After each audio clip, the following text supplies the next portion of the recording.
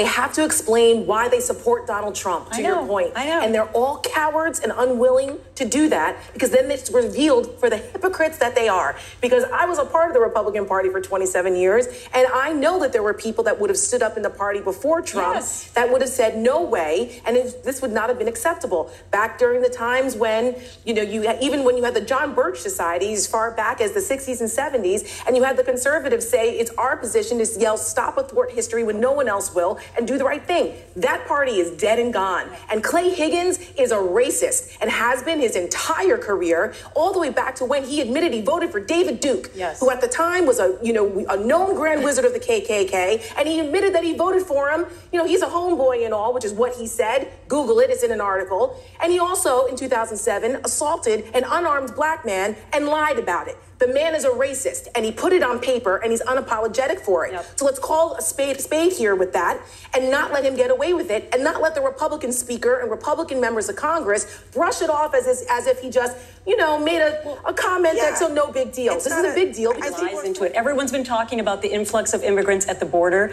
We did not need to bring up this particular lie. The other thing that I was highly offended as a Christian woman, that they would actually invoke religion into this. Like, he went to the corner and prayed about this. That should be offensive to every Christian in this country and across the world, that you're going to use religion to go back in the corner and suddenly decide that, oh, I guess I'm not racist now. That was highly offensive. What you just seen there was a clip where they're discussing this Clay Higgins guy, the congressman in Louisiana that made some of the most hateful statements yet.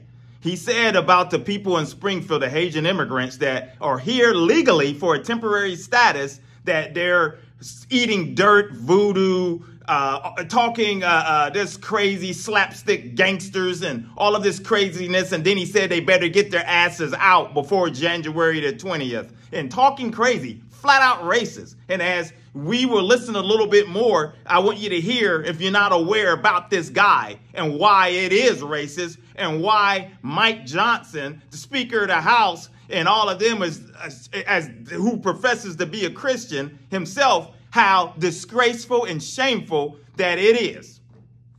Clay Higgins is a dear friend of mine and a colleague from Louisiana, and a very frank and outspoken person. I just talked to him about it. He said he went to the back and he prayed about it and he regretted it and he pulled the post down. That's what you want a gentleman to do. I'm sure he probably regrets some of the language he used, but we move forward. We believe in redemption around here. The truth about how it actually started, and the woman who admitted that the cat she heard from 3-5 people, different stories, actually was in the basement hiding, and that she said, oh my gosh, I'm so sorry. I never expected this to turn into what it turned into.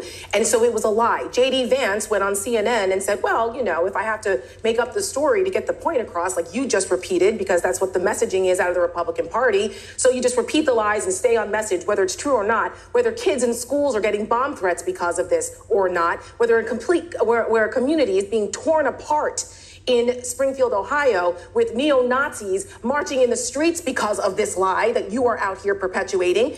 That is unacceptable. It's un-American. My family came here as part of migration. Your family came here as part of migration. And these Haitians came here legally through migration, 10 to 12,000 of them through the temporary protected status that they were given because their country is in turmoil. And we can get into the colonialization and why Haiti's in turmoil, but that's another day if you want to talk about truth. So that's the truth here, and we need to be honest. These are legal people here trying to make it in this country like millions of other immigrants have had in America. And what Donald Trump and J.D. Vance and MAGA is doing is disgraceful and un-American. And as you can see there, Tara and all that, she's outraged. And these are people that were with the Republican Party at one particular point, but they know that this MAGA movement has taken over. But what's more even disgraceful, as what we've been talking about, is that evangelicals and all of these people, all these Christian channels, remember we talked about it. We just talked about it about a week or two ago. Still no word about praying for these types of people in this situation and all of that. They're continuously talking about everything else. Oh, they're talking about everything else. Many of you, you follow some of these seen some of these other Christian channels are professing to be. It's, they're talking about abortion. They're talking about Trump. They're talking about, this or that, other items. Don't care if anybody's life's in any type of danger. Don't care about all of this nonsense that's going on in society where people's lives and everyone's just feel totally threatened. thanks to what's going on. They don't care. But, you know, I'm going to tell you a story about my experience with immigrants and things. I thought to share this story because I think it's very important. I want to share it because I think it's touching and I think it's going to reach some of you out there, especially if you never came across the channel. But for those of you, I think it's going to boost your faith.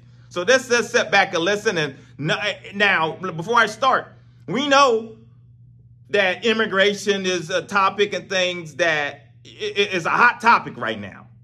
And we know that there's a process that people should have to go through and all of that. And we know that the illegal system, and we know the chaos of all of that. So we know we're not sitting here advocating and saying, yeah, illegal should just come on through freely and all of that. No, we're not saying that on this channel.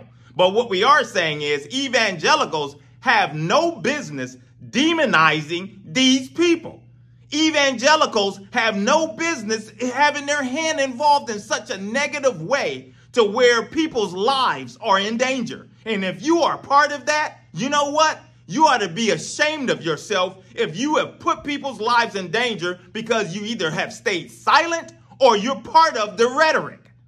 I mean, I'm just going to tell it like it is. So let's get to the story about my situation here with immigrants. You know, here I live in Ohio, so I'm familiar. I'm 45 minutes away from Springfield. I know exactly that area. I know exactly this state. I've been here all my life, since 5 years old, so I know Ohio well. And Ohio has taken a deep, dark dive to the darkest depths in all kind of ways over the last several years, for sure. Or, you know, over the past 20 years, I hate to say it, it's really have went and that's a whole nother subject. But anyway, as immigration started here in the States in the 90s, we started seeing an influx of the Mexican Latinos coming here. And there's a lot of Asians started coming here. In the 90s, mid-90s, I took a job in an injection molding, a plastic molding plant where we made cup holders and all of the items that go into your Hondas and things. And at this time, you know, there was a lot of Asians from Laos and Cambodia there. Some didn't really speak English, some as well, really well. Many of them, they were bought here from sponsors from churches. A lot of them came through Minnesota from the churches that sponsored them, because some of them families were fleeing back in the day of the turmoil that was going on with the war in Laos and Cambodia and all of that, and all the way back to Vietnam as well. You know, all of this stuff that's going on, and many of them there. And I became friends with a lot of them, and we had a lot of people from India starting to migrate into our state, and also Ghana and things. And Somalians started coming a little later. But you had all of this within this plant. Now, when I started in the plant in 1997, I was only the third black person or so within the plant. And it was a plant that was out in a rural area. And boy, you know, that's a whole other story, the things that I had to deal with being a black person within this setting. And then a lot of people came from the smaller parts of town when the Goodyear plant closed up back then. And we had all these rural people. And some of them would tell me back then, you know what? I've never been around. I've never seen a black person in person. I've never seen one or a minority of anything. I've never seen it. I've never been around them. I've never experienced it. My high school was all white or whatever. And many of them. So it was a culture shock for a whole lot of them, what was going on and things. And as I got promoted within the plastic plant, I became a team leader.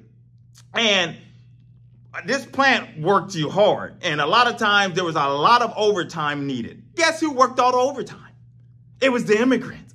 It was those that was from Laos, the Cambodians, the Ghana, the people, the Indians. They always wanted the overtime. They would come up to me and say, if you need me this weekend, if you need me, I'm willing to work. Guess what? The Americans didn't want to work.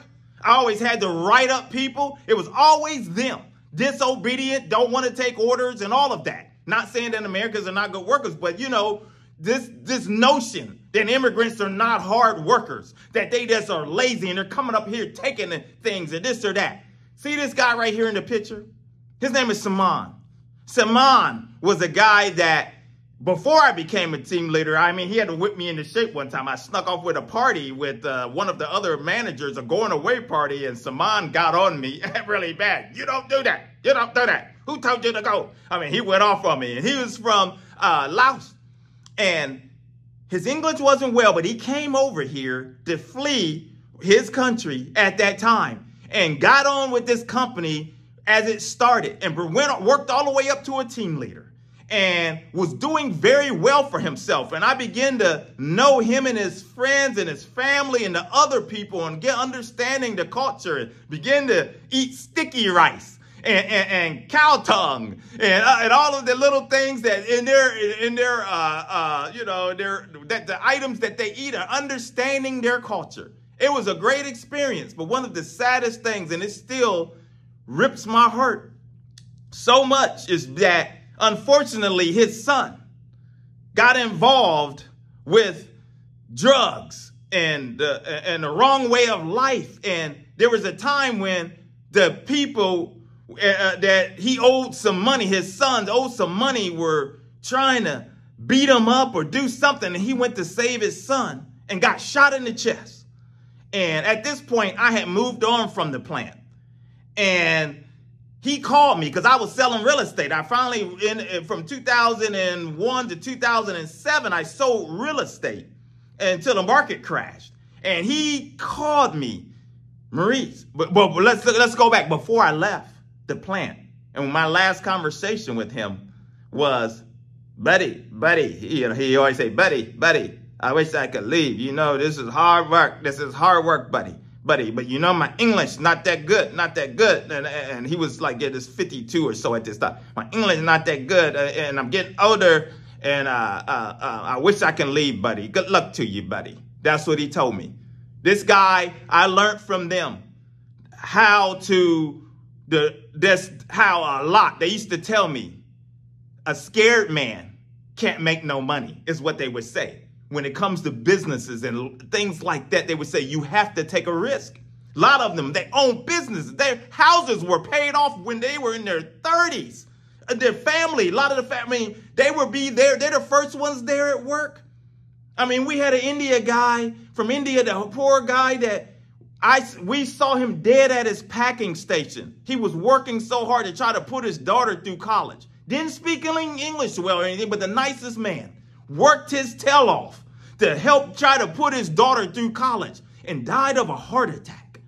And one of my coworkers gave him CPR, but we were out in such a rural area. It took almost 20, 30 minutes for the ambulance to get there. He died a few hours later. But Saman, this guy, I mean, these guys, they had money, 100,000 plus at the time. I couldn't understand. Man, y'all 32, 35 years old, 150,000 in your 401k. This is back in the 90s. You know, just doing so well for themselves. These are immigrants. And when I went on to go to sell real estate, and he called me after he got shot and asked me, buddy, can you put my house on the market for me and stuff? And my chest is sore. And I was scared because I didn't know what was going on with this situation. I was scared because I didn't want to put a sign in the yard and have my face there on the sign. I didn't know what was going on. A month later, he goes and has a new bill in a community that was low crime and things like that. But he didn't talk to me. I would have gave him some advice because I didn't know what was going on. And he was in a subdivision that only had 10 or 12 houses and had a pond behind it. Beautiful house and things. He got shot in May. That's September. He comes home from work, working night shift. Somebody was in the house. They had broke in there. They don't know if it was related to the son. They don't know. It's still an unsolved murder to this day. He was shot. His wife found him shot to death upstairs and laying next to the bed. And I mean, this is still an unsolved murder. And I think about him from time to time, this hard-working man. And unfortunately, whatever, we don't know if it's son, the family, but the community is scared from what I heard from talking to others within the community. Some know who it is, but they're afraid because they don't want no trouble. They don't want no trouble. And that's how it is with a lot of these people. They don't want no trouble. They just want to work and have a better life. But yet, for some reason, Christians have gotten themselves involved in the rhetoric and bringing harm and shame upon the name of, harm upon these people, bringing shame upon the name of the Lord, because you're supposed to be conducting yourself in a loving, kind, sweet way. And it's a shame that these people and little kids and things have to see this from people that call themselves Americans or people that call themselves Christians and things like that. It's disgraceful. And it's just crazy.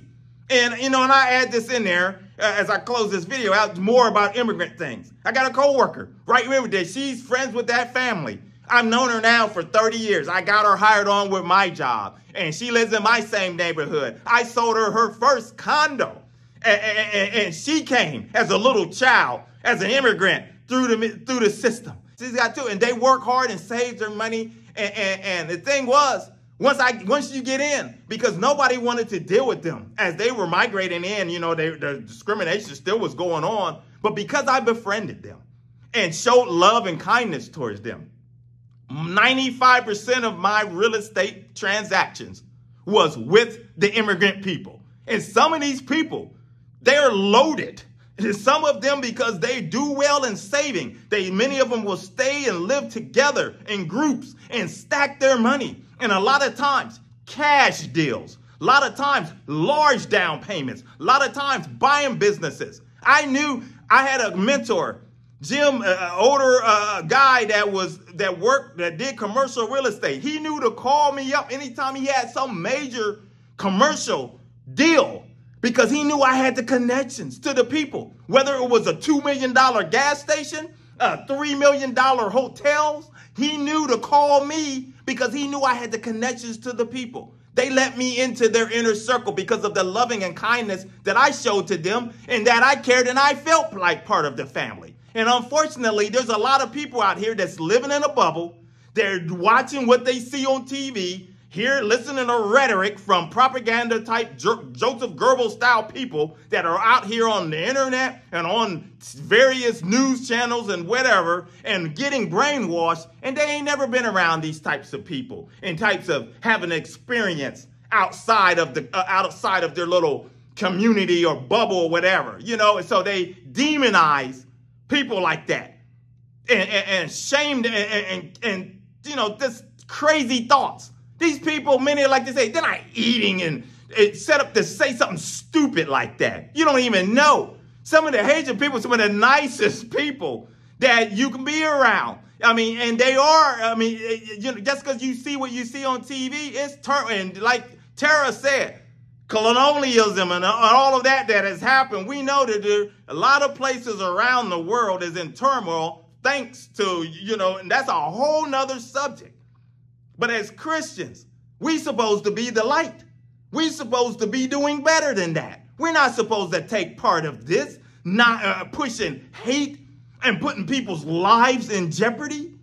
I mean, the Lord, you know, and I made videos when I started this channel long ago where I said many Christians has got spiritual blood on their hands. And guess what? It continues, because if somebody ends up harmed or dead, or their life, or just the simple fact that you are putting them where they can't sleep at night, and little kids are peeping out their window because they're scared to death of what's going on because of some lying rhetoric that has come from people's mouths, and you call yourself a Christian and you've taken part of that, or you think it's funny and you're laughing about that, guess what?